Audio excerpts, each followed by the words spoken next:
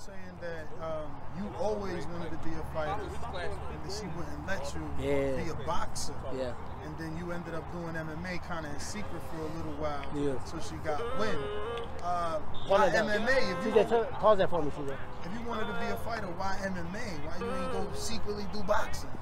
Because I was old. I was 23. And at that time, it wasn't opportunities for people that was an all-American wrestler because of that going to boxing. And you know the amateur boxing, 300-400 fights sometimes. And me coming into boxing at the age of 23, I didn't feel like I would be very successful, and I don't want to do nothing without trying to be a world champion at it. So I used to play for a football team called Matthews Dickey. It was a boys club. And we used to walk past, and it was a boxing team, and I always wanted to box. And I asked my mom a million times every day. I was hound her to find that she's just like, don't ask me no more. You're not boxing, So I played every sport. I've been in the sport nonstop since 10 years old. Never had a break, never had an off season.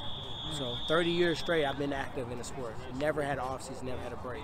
So when people ask me about youth and they ask me about, oh, what do you think about this?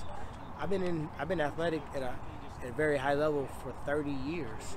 So boxing for me came afterwards because MMA, the wrestling base was everything. All the Ultimate Fighter 1 guys were my teammates, coaches, friends, colleagues, and peers. So when I got to the point where wrestling was kind of getting to the point where I was deciding, do I want to make this Olympic run still, or do I want to just, do something different and coach? MMA came around, and wrestlers was doing really, really well at it. So I started being a coach. I was Thiago Alves' wrestling coach. My head coach, now Dean Thomas, I was his wrestling coach. Eve Edwards' wrestling coach. And I came down here to South Florida, and I was a bag of bones. Sparred twice a day, getting beat up, kicked in the head. And I was like, fuck, I'm here training people so many times because they didn't know how to deal with the wrestlers. Wrestlers took the sport over by storm. So then I became very, very, on everybody's list. Hey, fly Tyron, and he helped me out for this guy. So I was flying over around the country training guys in wrestling. And finally, I was like, man, shit, I'm in shape. I've been doing this. I may give it a fucking try. Let me fucking try it. And I just kind of tried it. And then I ended up winning 5 straps, and the boxing training was a part of it. So then I naturally fell in love with it. So now I get a chance to really box. That's amazing, man. Yeah. Congratulations. Thank you. That's an amazing story. I just want to say you look so young. Yeah. You don't look your age. Yeah, I'm 39. I just say 40 because, who cares? I looking at you, and I look through the camera, I'm like, girl, you look I took care of myself. young, man. Never took a performance enhancement drug. Never really got into anything severe.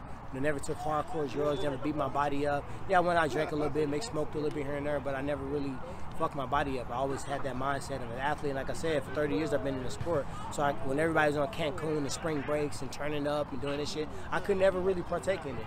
And I used to be like, damn, man, I want to have fun like that. But God never, that wasn't my path. Yeah. The road to the top is real narrow and it's real lonely. So all those people that turned up, those are the people that are in my DM. Man, we rooting for you, kick his ass, fight, we want you to win. But I'm the one that's out there, showcasing for all of us. This fight isn't personal at all for anything he's done, right? This is more like you. It's personal because he signed the contract. I didn't think he would, and he did. So anybody from now on, I never did it in MMA. I never made it personal. Now it's all personal. When I fight somebody, my daughter, you trying to take away from her future, my sons, my kids, my legacy, what I stand for. You want to beat me and you want to take that. So it is personal. All right, well, thank you so much for your time, man.